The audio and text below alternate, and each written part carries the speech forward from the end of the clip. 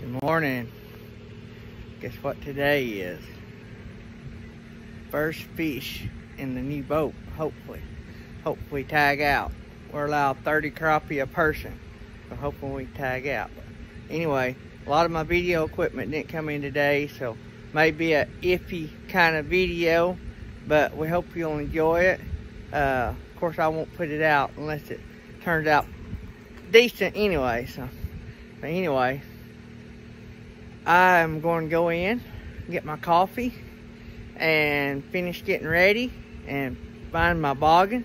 It's about 35 degrees here in North Alabama this Saturday morning. So anyway, I'll catch you guys later.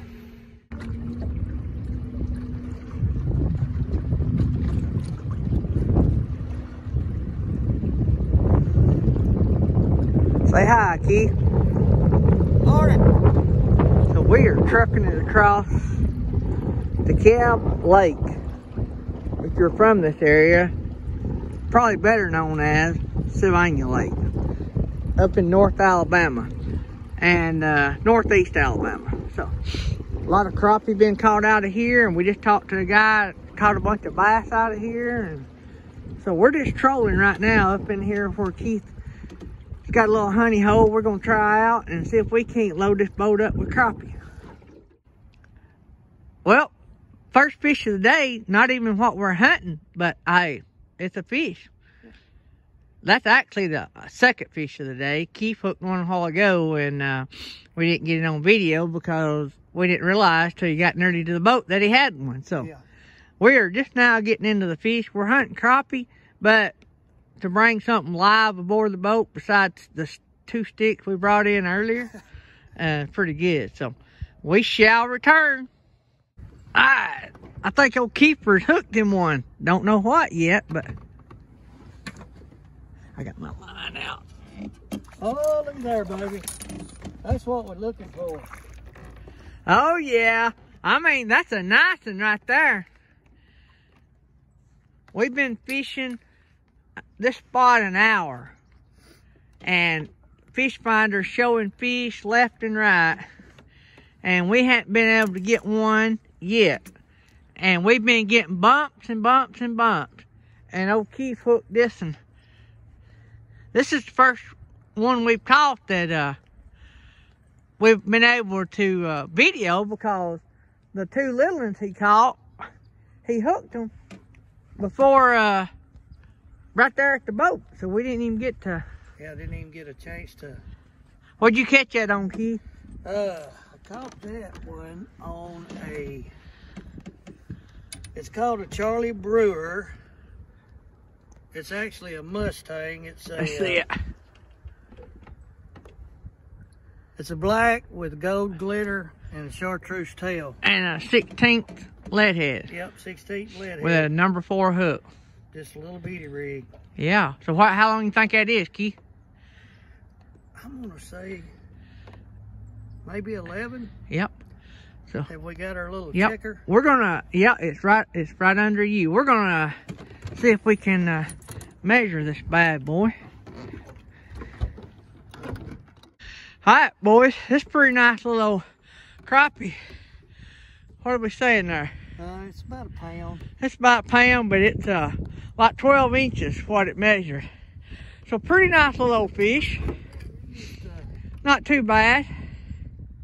What is this you call a grip and check? Yep. And pretty handy little gizmo. Look at there.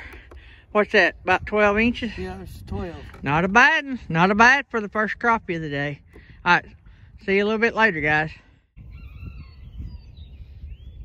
All right, guys, so right after that last little video clip that y'all seen of us on the lake, it started raining. And they weren't giving us to get but like sprinkles that day. And you never know, especially when you're fishing, it can go south quick. But anyway, we pulled up the radar and it looked like it was going to get bad pretty quick. So we had to call it a day. I apologize that I'm not on any of the videos. Y'all probably rather see somebody else anyway. But everything that I had ordered to video on the boat to use the equipment wise, none of it come in. Well, one piece came in. And I've yet to find me a pole mount for the boat that I can rig up an iPhone stand for. So we had a tripod we was going to rig up, but it just took up way too much room, and it was just going to be just a big old mess, so we didn't do that. So started not to put a video out on this trip, but I've been promising you guys one, and we had a blast. And I got to thinking that this was a great video to put out about when you go fishing or when you get outdoors, just have fun. Filling the live wells full of fish is great and all, but me and Keith was out there for a few hours and we had a blast. Yeah, it rained, it cut our day short, we had big plans. We were just getting into a pretty good groove, and could have possibly tagged out on our crappie, but you know, that's how it goes. That's a story to tell.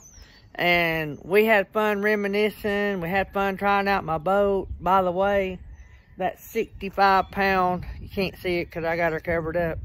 That 65-pound thrust trolling motor on the front of this 14-foot boat was getting it. We were running against the wind at about 3.5 miles per hour. Y'all could see when we headed out, I think he didn't even have it wide open. We had just headed out when you see us taking off there at the lake. But had a good time. Trolling motor done great. The boat done good. No leaks, no nothing, which we done knew it didn't leak. We had done been in it trying it out.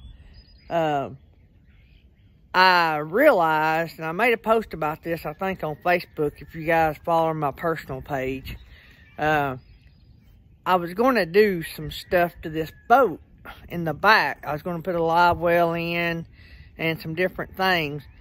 I have done canned those ideas. I let Keith fish up front, and he ran the trolling motor and all. It was a trolling motor only lake, but I let him fish up front. I wanted to fish in the back for two reasons. One, I wanted to fish in back and see how much room a person would have if I added the live well and stuff, and I realized that I don't want to go that route. I want to leave that space as open as possible.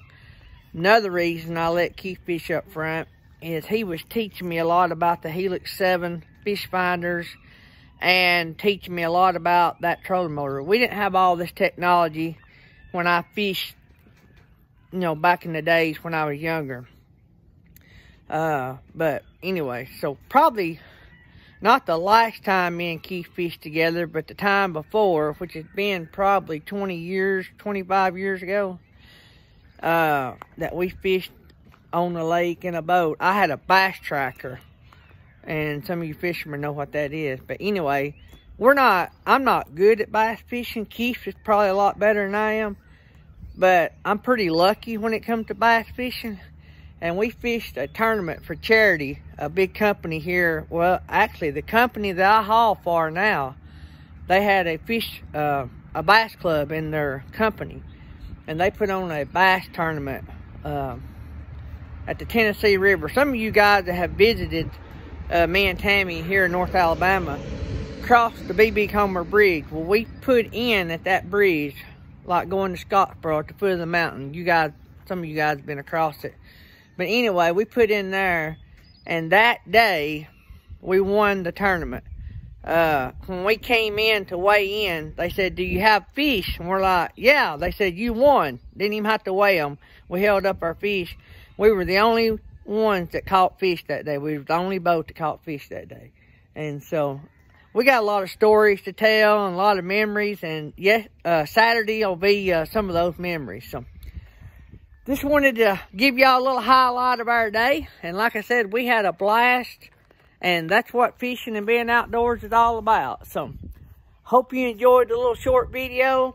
And hopefully, maybe we're going to be in 70-degree weather this weekend. So, maybe I'll get a chance to get out. I don't know if Tammy will go with me, but maybe I'll get a chance to get out and get some better videos. If you guys have any ideas about what kind of pole mount I can get to mount my iPhone on. I'd like to be able to twist it forward and backwards so I can film on both ends of the boat. Or at least have a mount for two. I'd rather twist it because I'd rather just use one phone. So, but anyway, hope you guys enjoyed it. Be safe out there. Carry your life jackets. Inspect your boat like we do with our hot shots. Inspect them before you go. Make sure everything's good. So, love you guys. Be careful.